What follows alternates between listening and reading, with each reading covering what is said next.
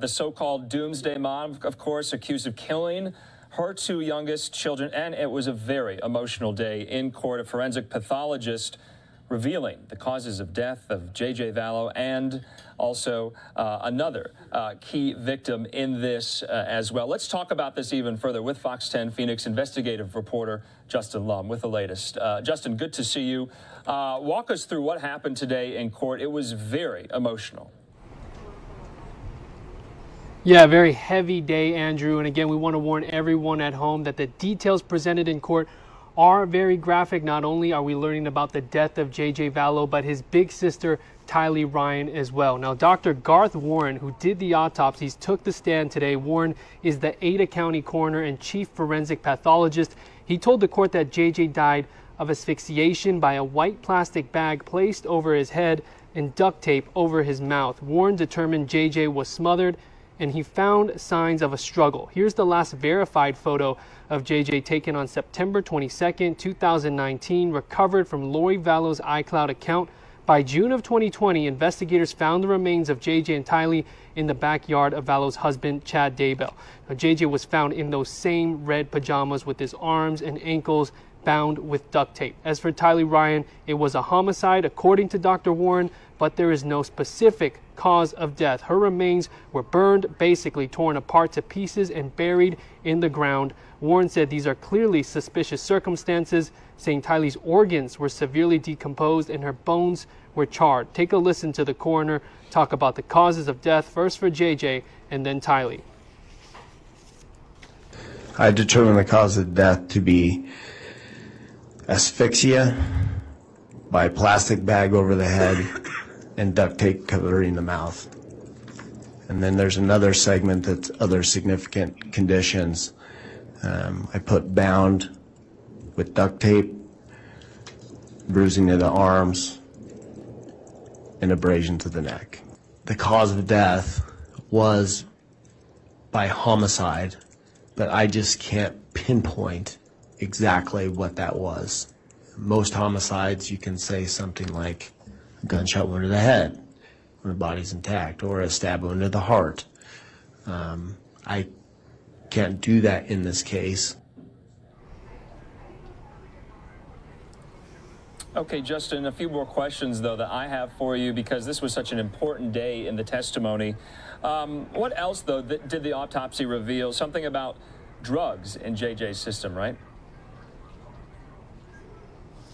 Yeah, that is an important part of that. There was a controlled substance found, but as for the evidence, it was inconclusive to determine if it was given to him or if it was a naturally occurring product. This drug is supposed to basically have a calming effect on someone, a euphoric effect. As we know, the last witness to ever see JJ in the home of Lori Vallow was her old friend, David Warwick. He says he saw JJ in the arms of Alex Cox, Lori's late brother, carrying him in quite possibly those pajamas and carrying him up to bed.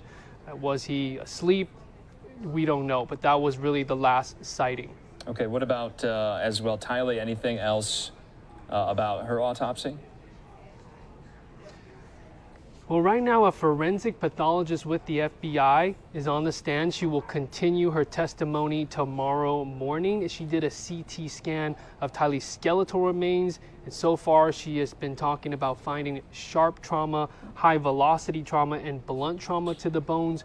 We have heard in the past that she was potentially dismembered, but we're going to find out more exactly about what was left of those remains. Again, charred, burned, basically in pieces. This is going to be tough details for the jury to absorb, but once again, another forensic pathologist testifying, really giving us more insight into the death of Tylee Ryan, who right now we don't know exactly how she was killed, but it was murder.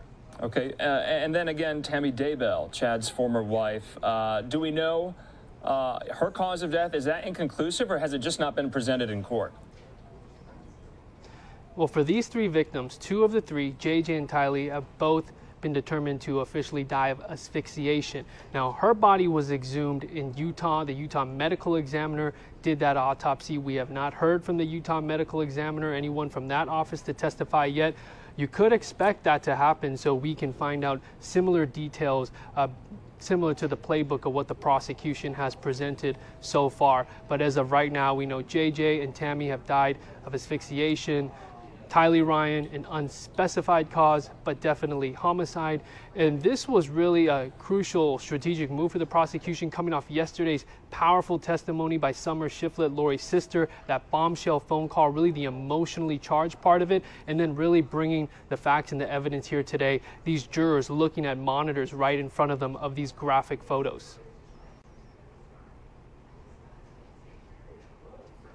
You know, and Justin, I want to bring up a tweet that you had referenced here as well. I want to put this up here. And you tweeted this. You said, Kay and Larry Woodcock streaming our coverage of the Lori Vallow trial from Boise. Extremely hard details to take in, but they have shown so much strength from day one. Have you had a chance to speak to them after today's tragic revelations? I haven't been able to speak to them too much. It's obviously been a tough day. They were not in the courtroom for all of the evidence, and as you can imagine how hard that's been. Larry Woodcock did get to see some of the evidence in the first week, the autopsy photos of JJ Vallow. Really, they just want justice. They have seen a lot, and you can see there on that table, Larry has that glass of bourbon. That's really how he has somewhat coped with this, and he'll tell you he's not a drinker, but this has been such a heavy trial for them emotionally, mentally. It has been draining.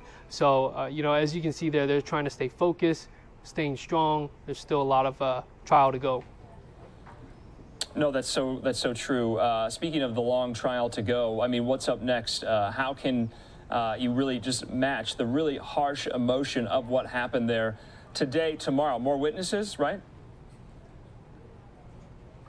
Yeah, definitely more witnesses. Could we see a possible 2 to 3 weeks left of witnesses? Again, you have that forensic pathologist with the FBI that takes the stand once again tomorrow. We have not heard from the niece of Lori Vallow, Melanie Pawlowski, because remember, Lori's lawyers have said that she has alibis for the days that these victims were killed. One of them being that she was in Hawaii with her niece, Melanie Pawlowski, when Tammy Daybell died on October 19, 2019. So what will Melanie have to say about that day? I know the prosecution plans to call on her.